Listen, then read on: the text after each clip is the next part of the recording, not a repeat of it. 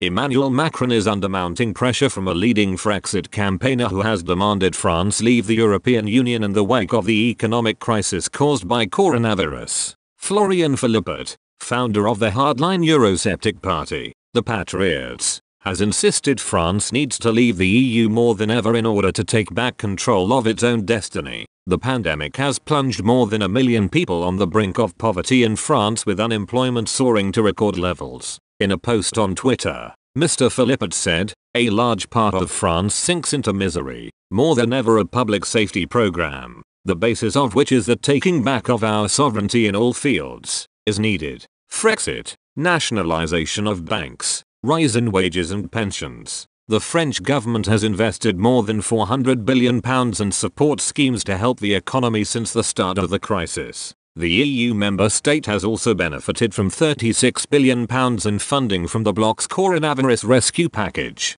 Despite the financial intervention, the National Institute of Statistics and Economic Studies forecasts unemployment to rise to 9.5% at the end of the year. The first 3 months of the year saw a net loss of 492,200 jobs across the country. The Bank of France warned unemployment could rise further and above 1 in 10 people by the middle of next year. It says, after being cushioned by the partial unemployment scheme, the deterioration of the labor market would be delayed, but the unemployment rate could peak above 11.5% in mid-2021. Leading credit insurer Euler Hermes predicts that 62,000 companies will also close in 2021, an increase of 32% compared to 2020. Secours Populaire Française, or French Popular Relief Charity, a poverty organization, highlighted the damning effect the coronavirus lockdown had on people. The charity says 1.27 million requested help during the 2 months of lockdown beginning in March and compared the situation to World War II. The charity added 45% of individuals who asked for help had previously been unknown to the organization. Henriette Steinberg, Secretary General of the association,